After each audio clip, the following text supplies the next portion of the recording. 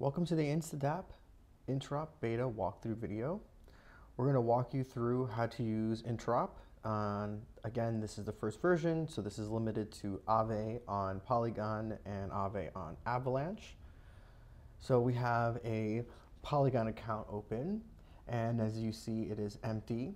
And I always think it's kind of good to go over position migration. So what we're going to do is we're going to migrate a position that's on AAVE. So let's actually do a couple things. First, we're going to be using the Rabi wallet. The Rabi wallet works really well when you're switching between two networks because you don't have to switch. It will just send the transaction on the right network. So it's a little bit more efficient, but of course, this process will work with MetaMask. So let's actually go to the DSA tools down here and we'll go to import. So the first thing we want to do is we're going to have to give allowance to the import. So it's asking for allowance to your Ethereum deposits. So let's give the allowance.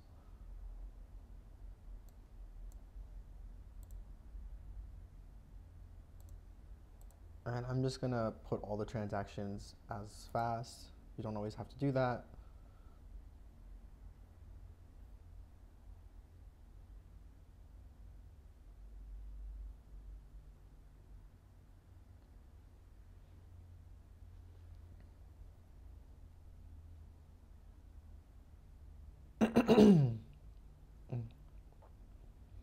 Okay, so that is confirmed.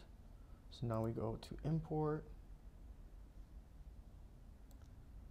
So same situation. We're going to just make it go fast.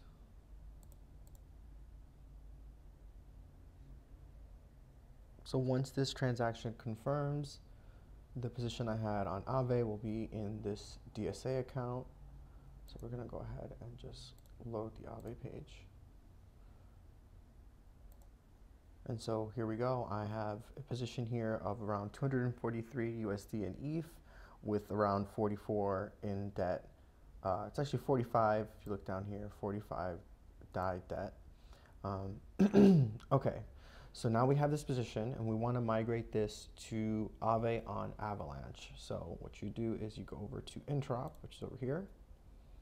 And you're presented with this page. Now this page will look kind of familiar. It looks a little similar to our refinancing page, which is essentially what you're doing. You're just doing it across chain. So the first time you come to this page, you'll be prompted to add the Interop address to the, well, it depends how you do it. So you'll have to add it to both accounts if you're using two existing accounts.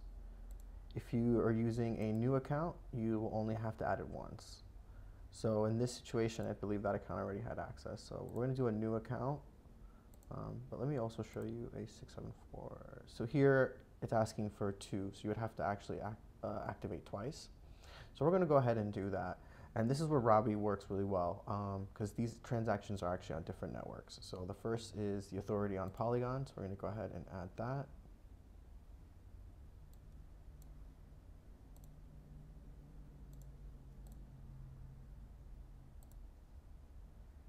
And then we're going to add the next one behind it. What it's doing now, it's going to load you into the Avalanche dashboard, and you just authorize here.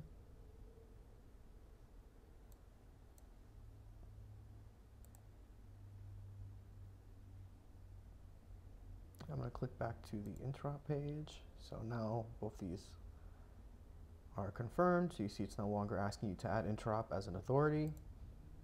And then after you migrate, you can remove Interop as an authority to your account. So no worries, you can always just remove it after you complete the migration. So this is from the first DSA Polygon account to this existing Avalanche account. So I did want to just show you how you add the authorities. But in this case, I'm just going to go ahead and choose a new account. And there are quite some limitations, at least in this first version. So let's just go through them really quickly. The migration fee is 0.15%. It's on the total value, including the collateral and debt.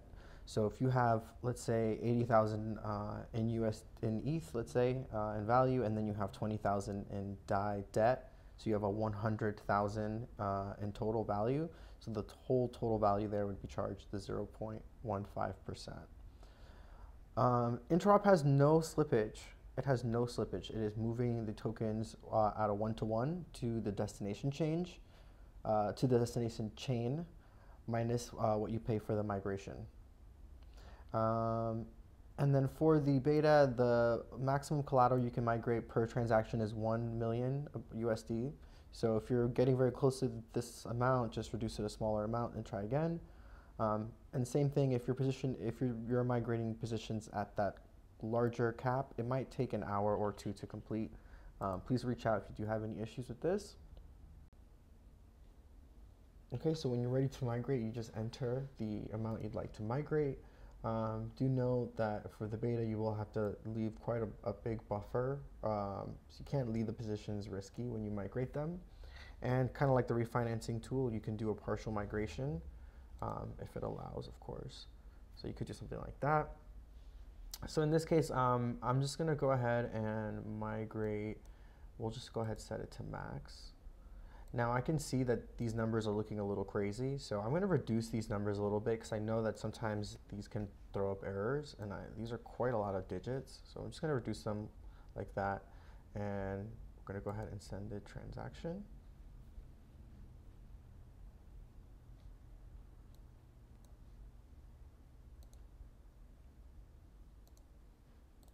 And likewise, I'm just going to speed it along and send it.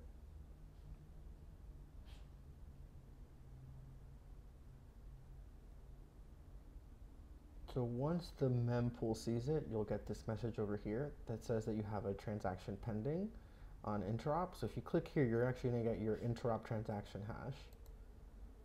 And you get taken to the Interop Explorer. And so you can see these are the transactions that I've done on this account. And of course, the most recent one is on top. So you just click the transaction hash, and you'll see the pending transaction.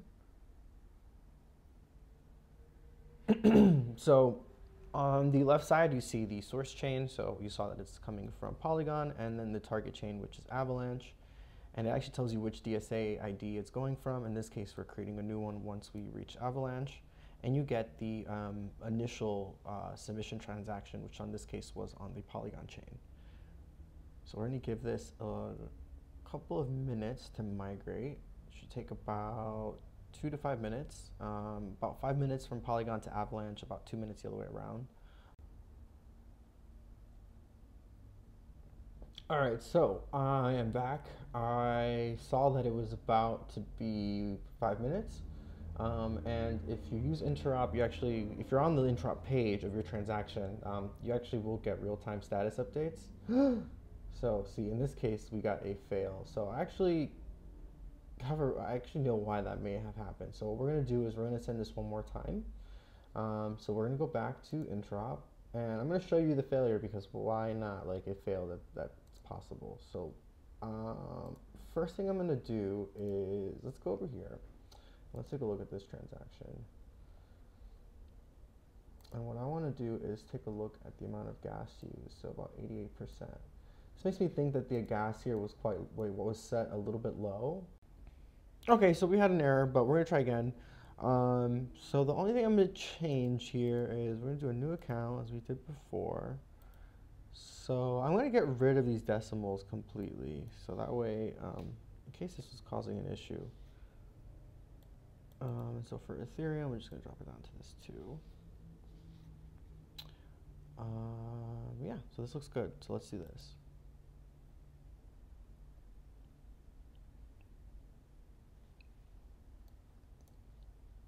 And again, I'm going to bump up the gas as well again, one more time, same thing, just 100,000 extra, and then just like a faster transaction speed, and send that.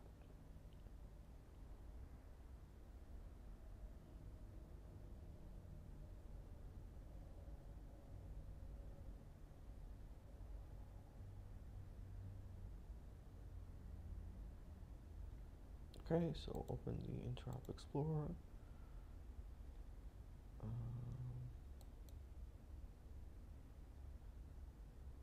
Okay, so let us again give this about 5 minutes and we'll be back. Back within the 5 minutes, and as you saw, it was actually confirming in real time. So it's fully confirmed on the source chain. So now we're just going to wait for it to reach the target chain. Okay, so it's been about like 2 minutes. Well, not even, it's been about a minute. Okay, so we got the confirmation on the Avalanche side. So we're going to go back to the dashboard. And I'm actually going to refresh because I know that these are some of the older accounts. So we're going to go ahead and refresh. And we'll see we have the new account that the position was migrated to, which is right here. And there you go. That's your position now on, you started on AAVE with your direct MetaMask wallet, and then you brought that over to a DeFi Smart account on Polygon, and then you did a cross-chain migration to the AAVE Avalanche market. And actually, if you look here at the accounts, you'll actually notice that you have two owners. So one is the account of this of the address, and the other one is the Interop. So you can remove Interop. We will update this so it actually says, maybe instead of owner, it will say Interop. Just be very careful that you don't remove your own authority while doing this. And then if you go back to Interop, now you're on the Avalanche side. And then you can see the assets on this position. And of course, like you could, go back, I guess. go back to where you started. And likewise, you can also create a Polygon account starting with Avalanche and create an account on Polygon. And then, yeah, so for some reason, there seems to be a little bit of an issue with these decimals. So I would suggest during the beta, just at this time, if you were to use something like max, just reduce the number of digits so it's not so many. Yeah, I think that seemed to work a lot better.